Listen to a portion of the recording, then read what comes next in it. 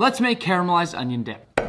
I've partnered with Lay's to make this caramelized onion dip. Start by chopping 4 medium yellow onions, then into a pan with some butter, the onions, and a pinch of sugar. Once they're caramelized, add to a bowl, along with 1 cup sour cream, 8 ounces cream cheese, a 1/4 cup scallions, a 1/3 cup mayonnaise, half a teaspoon onion powder, a splash of Worcestershire sauce, and salt and pepper. Look at that.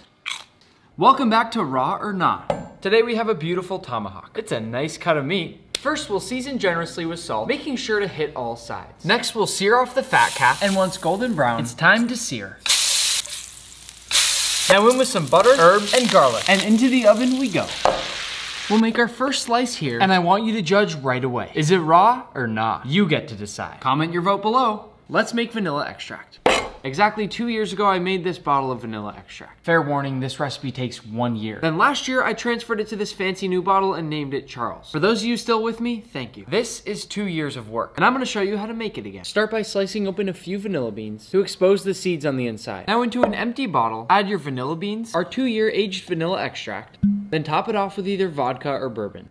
Now I'll age this for another whole year, and I'll see you at the end of 2023 with even better vanilla extract. The full recipe's in my new cookbook. Go pre-order. This is a king crab. If you ever have a special occasion with lobster or crab, start with some high quality butter. And once melted, add some minced garlic, some lemon zest, a touch of Old Bay, and a pinch of salt. Then once it turns a light golden brown, pour it into ramekins, finish with some parsley, and then we dip. That'll be the best bite of your life. It doesn't get better than this. Let's send a slice of pizza to space. First, we'll cook our pizza. It's a grilled pizza from my new cookbook. Then we'll attach it to our spacecraft. We named it Pesto. And away it goes. Once it's reached space, there's something I want you to know. The recipes in Knife Drop are out of this world. Literally. It's time to bring it back to Earth so I can eat lunch. Woo! We found it! The pizza! We got pizza! We got it! Yes! We got it! Give me a hug! It's all cold and wet, but it's time to eat some space pizza. Oh, that's disgusting. One random person who pre-orders Knife Drop will get this book signed and sent straight back from space. Go pre-order now. I'll go to the moon and back for pizza. Let's make hot chocolate from a chocolate bar.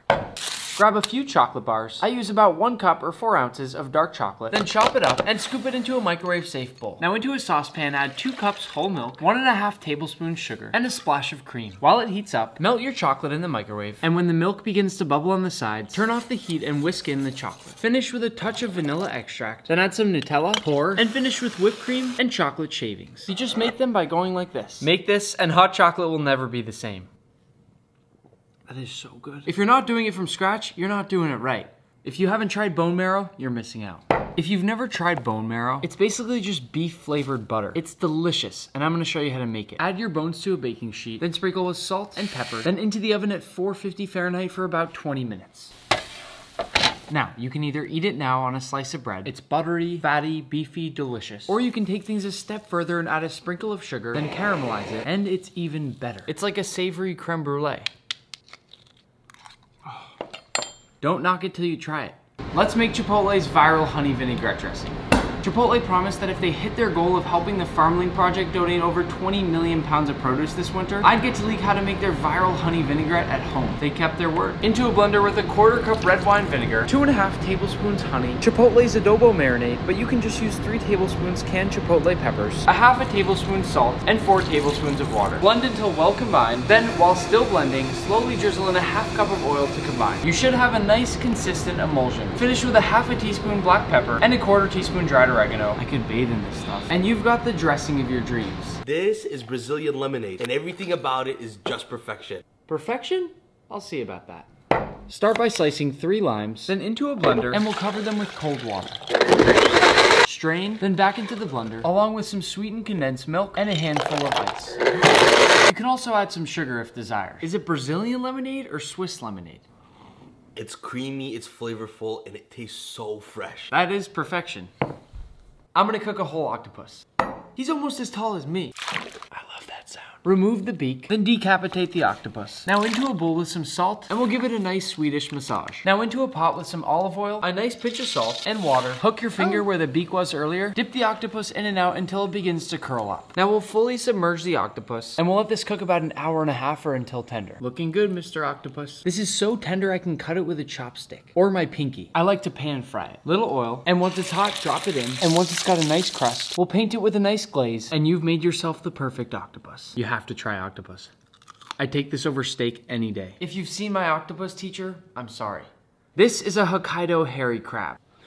It's a delicacy in Japan, known for its sweet and tender flesh. To begin, I'll give it a nice scrub. He sure is hairy, and maybe even a little shave. Now into the steamer for 15 minutes, and we'll tear off his legs, claws, and shell. And once we break through the shell, we're left with beautiful crab meat.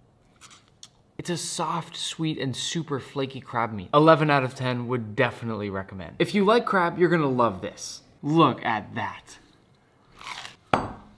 Let's make buffalo chicken tenders for Thursday Night Football with Amazon. Start with a few chicken tenderloins, then soak them in buttermilk and pickle juice. For the dredge, flour, potato starch, and a few seasonings. Stir in some of the buttermilk mixture, coat, then fry at 350 Fahrenheit till nice and crispy. For the sauce, 2/3 cup hot sauce, a splash of vinegar, Worcestershire sauce, cayenne pepper, and garlic powder. And once bubbling, add to a blender, then gradually add in a stick of cubed butter until nice and smooth. Prime Video is the new home for Thursday Night Football. Head to the TNF store to shop your team's gear. The best roast potatoes you've ever had. Start with 2 pounds of Yukon Gold potatoes, then peel and cut into bite-sized chunks, then into some boiling water with some salt, baking soda, and your potatoes. Now once fork tender, add your potatoes to a bowl and pour over 2 tablespoons clarified butter and a 1/3 cup mayonnaise. Gently stir until a mashed potato-like paste begins to form. Then spread on a baking sheet, finish with Spanish rosemary salt. This is one of my favorite salts in the entire world. Then into the oven at 450 Fahrenheit for 15 to 20 minutes. I mean, does that not look insane? Crispy on the outside, and it tastes like mashed potatoes on the inside. Sweet Green has Chipotle chicken burrito bowls now, and I'm gonna make one. 2 scoops of wild rice, 1 scoop of red onions, some purple cabbage, a scoop of grape tomatoes, a sprinkle of cilantro, 1 scoop of lime cilantro black beans, a scoop of blackened chicken, and finish with roasted chipotle salsa. And no lettuce. Go try Sweet Green's new Chipotle chicken burrito bowl. This is not a salad. My favorite movie is Ratatouille. I loved it so much that I even got a Remy of my own. He was a cute little hamster, and I named him Pesto. Pesto loved food almost as much as I loved him. And when Pesto passed away, I couldn't bring myself to throw away his crate. I wanted to create something that would live on in his memory. So I decided to turn his crate into an herb garden. I've partnered with Kiehl's during Earth Month for the launch of their sustainability platform, Mission Renewal. I used to buy my herbs in these containers, but it was too much wasted plastic. Now I grow my own, can cook with fresh herbs whenever I like, and Pesto is still my cooking buddy. Join me and Kiehl's in creating a new sustainable habit. This is not fried chicken. It's ice cream. So this is a bucket of not fried chicken. It did cost us $110. Let's see if it's worth it. So this actually looks like fried chicken. It has all the crispy bits and the crust. And there's even a bone sticking out of the end. It even has the same crunching sound as fried chicken.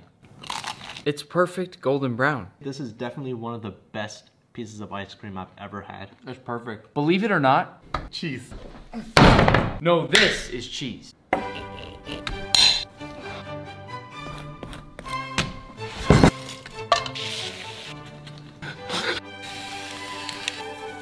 What are you doing?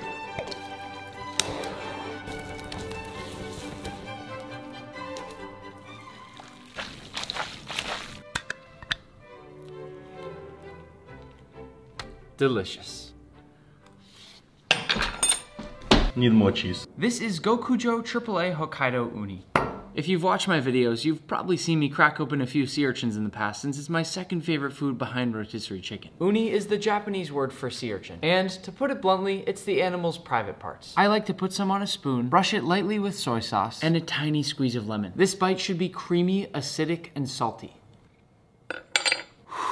I love you so much. Would you try uni? Pizza for Nick. Thank you. Flour. Then we'll stretch out our dough. You want to try? Yeah. Into the pan. Sauce. Cheese. Beef and no. A little. Not enough. Yeah. Now it's Italian. Time to bake.